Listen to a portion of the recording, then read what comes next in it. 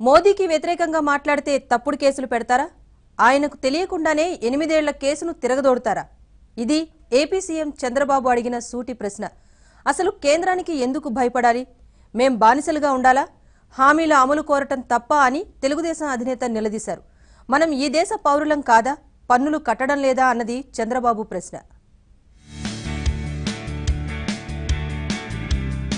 Arrest వారెంట్లతో బెదిరించాలనుకుంటే బెదిరేది లేదని ముఖ్యమంత్రి చంద్రబాబు స్పష్టం చేశారు.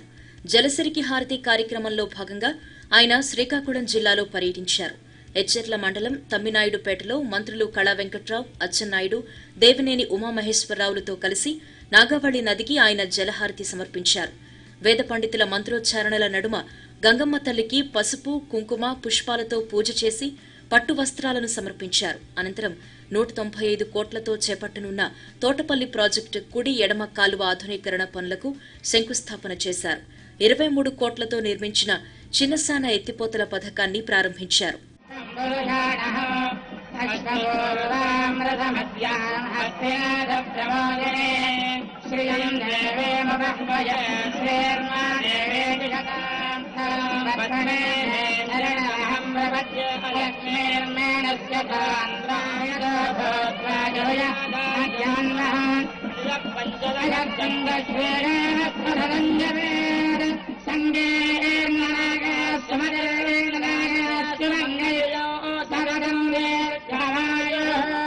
అంబేద్కర్ విశ్వవిద్యాలయంలో ఏర్పాటు చేసిన బహిరంగ సభలో సీఎం ప్రసంగించారు. ప్రధాని మోదీకి వ్యతిరేకంగా మాట్లాడితే తప్పుడు కేసులతో బెదిరిస్తారా? కేంద్రానికి భయపడాలా? అన్యాయాన్ని ప్రశ్నించకుండా బానిసలుగా బతకాలా? 8 ఏళ్ల కిందటి కేసును మోదీకి తెలియకుండానే వారి ప్రభుత్వం తిరగదోడిందా? రాష్ట్రానికి జరిగిన అన్యాయంపై పోరాడితే తప్ప? కేంద్రాన్ని నేనేమైనా గొంతెమ్మ కోర్కెలు కోరానా? విభజన హామీలు అమలు చేయాలని అడగడం తప్ప? ఎందుకిన్ని కుట్రలు చేస్తున్నారు అంటూ కేంద్రం తీరుపై నిప్పులు చెరిగారు. 36 ఏళ్ల టీడీపీ ప్రస్థానంలో ఇటువంటి సవాళ్లు, ఇబ్బందులు ఎన్నో ఎదుర్కొన్నామని అంతిమ విజయం తెలుగుదేశం పార్టీదేనన్నారు. ఎన్డీఏలో కలిసింది మీకోసం కలిశాను, రాష్ట్ర ప్రయోజనాల కోసం కలిశాను. అయితే 29 సార్లు ఢిల్లీకి వెళ్ళినా, అనేక విధాలుగా ప్రయత్నం చేసినా నేను తగ్గి నరేంద్ర మోడీ గారిని అనేక సార్లు అడిగినా కనికరం చూపించలేదు. లాస్ట్ బడ్జెట్లో చూశాను. అప్పుడు ఇక్కడే మన అశోక్ గజపతి గారు మంత్రిగా ఉన్నారు, మన రామ్మోహన్ నాయుడు ఎంపీగా ఉన్నారు.